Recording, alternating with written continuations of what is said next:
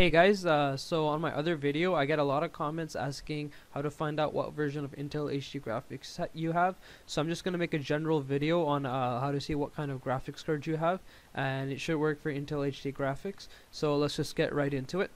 You want to go to your desktop and you want to right click and you want to choose display settings. So this is for Windows 10. It should be the same for Windows 7 and Windows 8. So you want to click display settings and a window will pop up. You want to click at the very bottom will say advanced display settings. You want to click that. You scroll all the way to the bottom for that. You want to click display adapter properties, and the little window should pop up and it should just say exactly what version of graphics card you have and what type. I'm using my other computer, so I have a 380 in this one. If you were using Intel HD graphics, it would say what version of Intel HD graphics you had.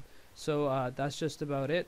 Thanks for watching, guys, and just comment what kind of video you guys want me to do. So thank you.